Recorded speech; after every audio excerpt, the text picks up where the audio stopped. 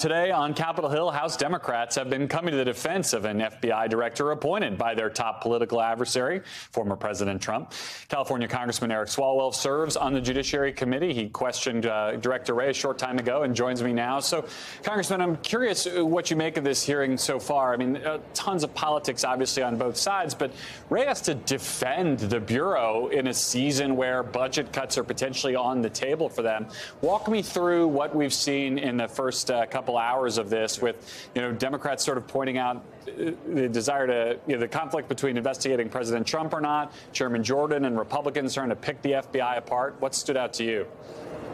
Just bananas, absolute chaos in there, where the FBI director, who oversees 38,000 employees, investigates terrorism, child exploitation, COVID fraud, national security, walks right into the partners meeting of Insurrection LLC, the largest law firm in D.C. now, with just one client, Donald Trump. And so the two main issues were, why didn't the FBI let more people see the contents of Hunter Biden's laptop, and why did the FBI raid Mar-a-Lago? Again, we've got cyber attacks coming at us. We have mass shootings all across America, and that was the focus today in the hearing.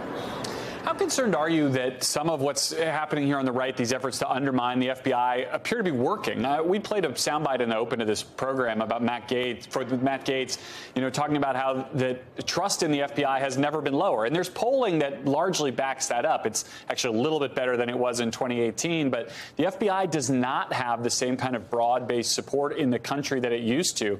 How do you reverse that? Is it important to reverse that from where you sit? It's this crazy loop that the Republicans have created, right? They attack the FBI, and that brings down the approval rating of the FBI, and then they use the low approval rating to justify the attacks that they're making. Look, I'm a son of a cop. I have two brothers who are police officers. I worry every day about their safety, but I especially worry now about the safety of everyone in law enforcement when you see these calls to defund the FBI. You have a former Trump aide who is posting addresses of former FBI agents, who's focusing on a Hunter Biden prosecutor as his #1 objective, and said that he's going to make sure that she answers for her crime. So I do worry that their safety is at risk if we start politicizing the work of non-political people.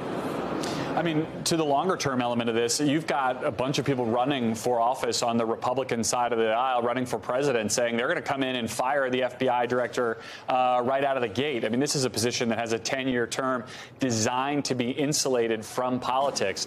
I guess my question has two parts. How do you reverse that, if you think it's even possible? And what do you think of the job that Chris Wray, who, as has been pointed out repeatedly, was a Trump appointee, was confirmed with every Republican vote in the Senate? I think he might have been a voice vote confirmation. What do you think of the job he is doing at sort of depoliticizing his own position in this hearing?